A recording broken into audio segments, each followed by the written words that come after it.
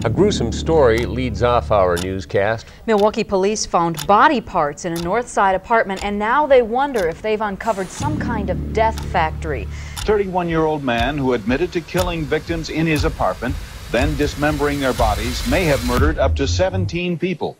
The police got here in the middle of the night, and what they found was an apartment full of pieces of people. The bodies were dismembered. Literally piecing together the information is going to be difficult to figure out who the victims are in this case. People were shocked. They were awed, and they couldn't turn away. I was saving body parts, such as my obsession grew, I wanted to keep them with me.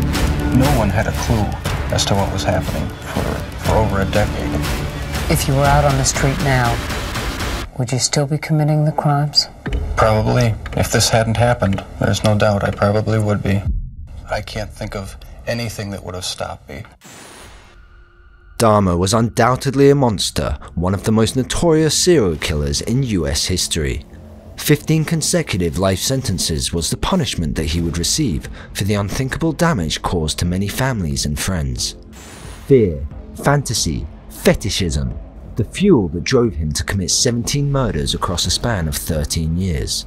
In this episode, you will have access to Jeffrey Dahmer's never-before-heard audio tapes. These tapes will accompany our harrowing impact statements from our victims, serving as insight behind the monster himself.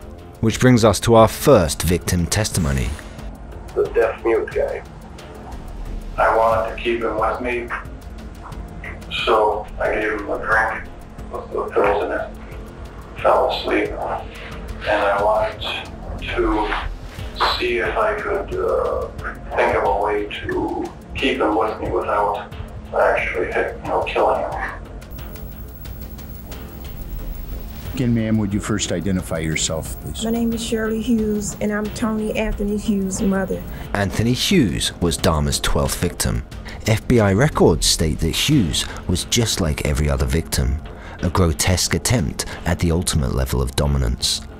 What makes Hughes unique was that he was not only a mute, but also one of Dahmer's first attempts at life after death. And so I had a drill at home, and it's going to sound bad, but took the drill while I was asleep, drilled a small hole in his to see if I could make it so that he would just sort of be like in a zombie state. A twisted zombie-like experiment, a real-life lobotomy in the bedroom. These details leave an impact, and they certainly did for his mother while she read a poem from the perspective of her mute son in the final moments before Dahmer killed him. Why am I a victim in your cruel and rueful world? Listen to me anyway. Try to have mercy on my moans. Look at the tears roll down my face. See that each one is a cry for help. Tell me just what is it that I've done to you to make you such a monster, to make you such a maniac, to make you such a devil. My God, who are you? What are you? Is there anyone that can help me? Mom, dad, sister, brother, someone, please help me. What's happening to me? Everything seems to be slowing down. I'm confused, I'm drowsy. My coordination has been contaminated. My friend, what is it that you've given me? What is it that you're doing to me? I'm helpless. Is that a thrill to you to know that I can't fight you back? Yet you have total control over me. My life is in the hands of once a friend, but now a total stranger who have become my worst nightmare. But one day I know you'll get caught. You think you're smooth at what you're doing. Remember, whatever's done in the dark, it will come to the light, and the whole world will know just how ugly a person you really are. Mom, I'm gone. My hope, my breath, my want to live have been taken away from me unwillingly and emotionally. 2 fingers and 1 thumb means I love you in sign language. My son was deaf. When you cry, take 1 teardrop and place it outside your window ledge. And when I pass by, I'll exchange it for one of mine. 2 fingers and 1 thumb, Mom.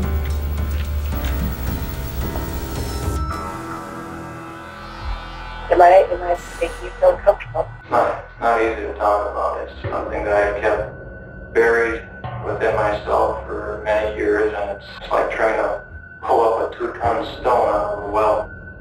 To use Dahmer's words, this next victim's murder hit the family like a 2-ton stone.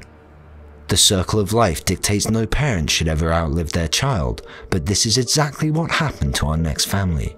Unfortunately, the live footage from court hasn't been released, but this Netflix dramatization takes nothing away from the father's reaction. What drove this reaction was the murder of his son Konorak. With the routine photo shoot in play, Dahmer drugged the 14-year-old.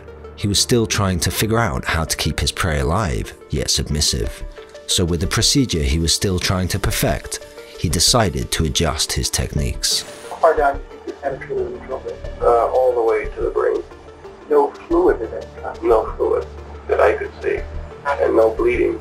He was sort of groggy and everything. He wasn't dead or anything. He talked, and I thought maybe I'd be able to keep him that way. While Dahmer then ran out to the bar, Konorak almost managed to escape. Unfortunately, he didn't get too far. Police arrive, and Konorak is now sitting with a blanket around him at the scene, and the officers are approaching to find out what's going on. Dahmer gets back from the bar. While that was going on, Dahmer came up the street. And these young women interceded. They asked Konorak, "What's your name?" He couldn't talk. 2 18-year-old black girls protecting him from Dahmer. Dahmer figured that as a white guy, I could tell these officers my version of the story. This is where it gets crazy. The police thought he was drunk in a billy goat. So what did they do? They don't just leave him.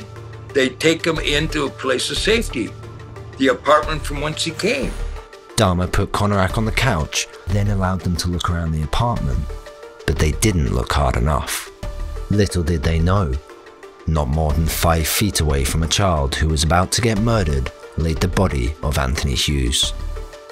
Knowing the horrific details of this case, we now see on the day of the testimonies Konorak's father as he shows his anguish at the loss of his son. เขามีความหวังใน American Dream. We believed in the American dream. แต่ว่าความหวังกลายเป็นความฝันให้ที่สุด But now, we're living in a nightmare. เพราะ Jeffrey Dahmer คนเดียว And it's all because of Jeffrey Dahmer. He robbed us of our son Konorak. เราเอาความฝันของเขาไป He robbed us of our dream. In 9th grade, dissected a baby pig. After we were done with dissection, took the pig's head home and took kept it for a while. Why, I don't know. This victim impact statement comes from Janie Hagan, the sister of Dahmer's 4th victim. Jen, would you identify yourself first? Yes. Good morning, Your Honor. I'm Janie Hagan, the sister of Richard Guerrero. I am here as a spokesperson for my family.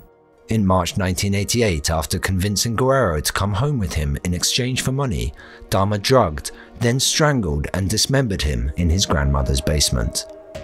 He would kill somebody, the body would be upstairs in the bedroom, the grandmother would wake up, and Jeffrey would chit-chat with his grandmother and send her off to church. My thoughts obviously weren't the thoughts of the same person at the time. I would have rather he stayed alive, but strangling seemed to be the way to keep him. Wanted to keep him. I guess that's the best way to describe it. This is just a small insight into Dahmer's dark, twisted mind on the night of Guerrero's murder. So it's understandable why these next words leave such an impact. So, Jeffrey, when you killed my brother Richard Guerrero, you also killed my father and my mother's youngest future. And my 3 brothers' lives, including my life, my husband, and my 3 children, will never forget this tragedy that you inflicted upon us. Jeffrey, you are el diablo, el puro diablo que estaba suelto en las calles de nosotros. That means the devil, the pure devil that walked our streets and was loose. So, Your Honor, please, I beg you, don't let this man ever walk our streets or see daylight again. Thank you. Thank you, ma'am. People go to these gory horror movies to get a glimpse at what they show in the movies. The only difference is I did it for real.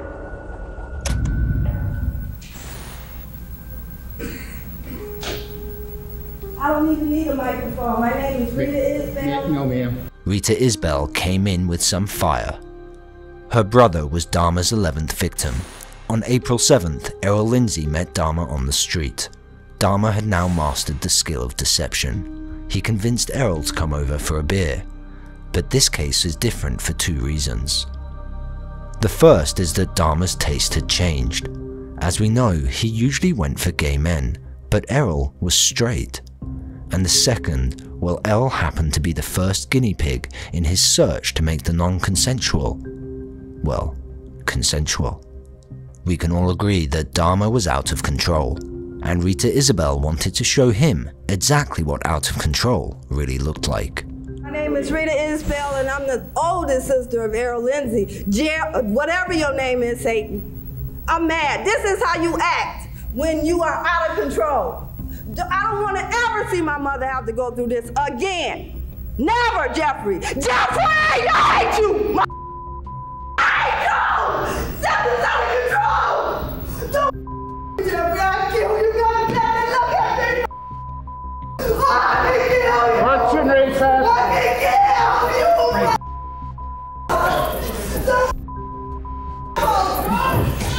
You don't have to look.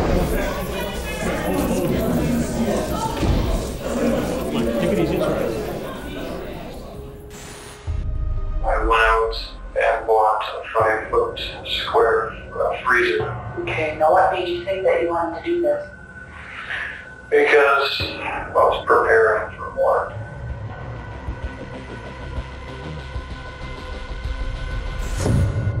This is the mother of Dahmer's 9th victim. My name is Inez Thomas, and I'm the mother of David Thomas. She makes sure that her words are direct with Dahmer. First, I want to let you know, Jeffrey Dahmer, about the pain that you caused my family. That was my baby boy that you took away from me. It's said that in September of 1990, Dahmer met David Thomas outside the Grand Avenue Mall. As he did many times, he lured him back to his apartment. Thomas was one of 4 people whose bodies were never found. After hearing this as a mother, you can imagine how she felt. But that wasn't her main worry, because it's another family member who can't comprehend why David hasn't come home. He have a little child, Cortia. They'll never see her father again. She was only 2. And now she sits in the window and she asked her mother, Mommy, where is Day-Day? She called him Day-Day. Where is Day-Day? When is Day-Day coming? And I think that's a sad thing for a child to see, to go through all her life and not know her father. This man should never be able to walk the face of earth or to be able to harm anyone else again. I'm not even sure whether I was capable of a real sense of love even back then. Not even sure if I am now. You don't know that you know how to love, is that what you're saying? I'm not sure I do. The person who can love, I don't think, would do these things. Now, this last reaction doesn't come from the voices of family or friends. This testimony comes from the one man who allowed the city of Milwaukee to not only stop living this nightmare, but to be able to start healing. This is Tracy Edwards, the one and only man who managed to survive the Milwaukee monster. So, hold your breath as we take you through the most horrific parts of Tracy Edwards' life-changing ordeal. On the evening of July 22nd, 1991, Dahmer again lured another unsuspecting victim back to his Milwaukee apartment. Dollars for pictures, the usual routine. Everything seemed normal to Tracy until sometime after they got to the apartment, when Dahmer then manipulated focus towards the fish tank. That was when Dahmer's mind flipped a switch. Okay, when you start talking about the fish in the fish tank, do you bring that up or does he? He does. I turn my turn to the right, like the fish tank is here, I'm turning all the way over here. To you. All of a sudden a handcuff and a knife is pulled on me. Yeah. First I feel fear, then I ask him what's going on. You know, this is not necessary, you know, to pull a knife on me at that Are you point. afraid? Yes. Do you have any reason to know why he did that? None whatsoever. The knife was like he had here, the knife was in his hand, he had it on me like this. Let the record reflect he was holding the knife in his right hand as he showed it, holding the cuff in his left hand, is that right? Right. And your left hand is cuffed? Yeah, right. Where do you have the knife? What kind of a knife was it? It was like a military knife, a machete of some type. Yeah, he had lowered right up under my rib cage. He then led Tracy to the bedroom. He pleaded with him that he didn't have to do this. Tracy mentions that there was a movie playing on the VCR. Was there anything going on the TV? Yeah, the Exorcist movies was playing at that time. What impression was made upon your mind by the conduct, action, manner, expression, and conversation that you observed of Mr. Dahmer? His frame of mind is what you want to know, right? Okay, he acted, at times he would go through like different changes with me, you know. Tell us about that. 1 minute he's like nice, then he was telling he didn't want people to leave him or abandon him, things of this nature, you know. I had these obsessive desires and thoughts wanting to control them, to possess them permanently. Well, what did you think about him as a person? What impression was made on your mind of this fella that you're dealing with here? At times he wasn't himself, and then at times he was like a nice guy. Tell us about his chanting. What was that all about? It was just like, I can't tell you the words. I couldn't understand what he was saying at that time. It was like a slow slur, like some of that nature, some close like that, I'm not sure. Off and on throughout the ordeal. Just like back and forth, he would do it every now and then. It was like the part about the preacher that used to be a preacher that had got possessed, and that it would seem like he was like, it appeared like it was like he wanted to mimic it or be like that part, you know, being demonized or whatever in that nature. I'm interested in that part. That part had his attention more than anything.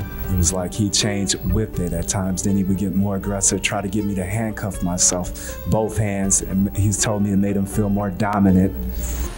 Dahmer then told Tracy to get on the floor and lay on his stomach. For whatever reason, he laid on his side. But why? Okay, I kind of like laid on my sides for some reason. I guess God told me not to lay flat down or let this person handcuff me, so I didn't. He kind of laid across me, put his head across my chest at that point, like he was listening to my heart, because at the point he told me he was going to eat my heart at that point. He said he was going to eat your heart? Yes, that's correct. Did he still have the knife? Yeah. Where was the knife pointed?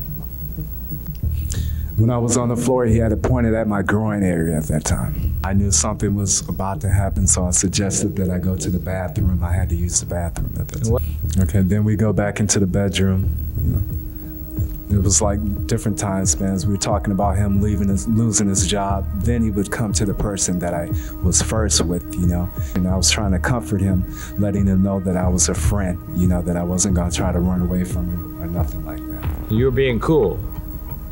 I guess God, you can say that, because I had no control. It was just, I don't know. He eventually hit the peak of his nightmare. Yeah, he was like you're gonna have to do this and that, you know. Then he told me at a point I was gonna have to kill him, or he was gonna have to kill me at one point. Tracy then made another trip to the washroom, came out, asked for another beer, and then unbuttoned his shirt. A ploy to make Dahmer feel more comfortable, but something wasn't right. I told him I want to sit in the front because it's an air conditioning, and I was just going to try to jump out the window or go for the door or whatever. So I suggested we sit on the couch. I had unbuttoned my shirt to try to make him feel more at ease, and he just started going out of himself again. Going out of himself? Yeah, he was like paying me no attention at that time. Like he wasn't there? Yeah, he started the chanting again, and it's like just sitting there, you know. And then I just, for some reason, I said, well, I need to go to the bathroom again, and he didn't follow me at that point. So I reached up, I got up, and then I hit him, and I ran out. Thanks to the actions of Tracy Edwards on July 19, 1991, the people of Milwaukee can walk their streets safely once again. However, this came at a cost. Edwards himself endured a lifetime of torment, unable to recover from the psychological damage done that night in apartment 213. I think anyone that brushed with Dahmer and survived realized later that they'd had a close call with death itself. One can't walk away knowing that you were virtually in the claws of a man who'd killed 15 people at least, and it's going to have some impact on you. Jason, 20 years ago, Tracy Edwards escaped Dahmer's apartment and led police to the serial killer. Today, Edwards was back in court, this time as the defendant. On the 20 years since Edwards led police to Jeffrey Dahmer, he has been in and out of jail. Friends say he struggled with drugs and alcohol and the legacy of being the one who got away.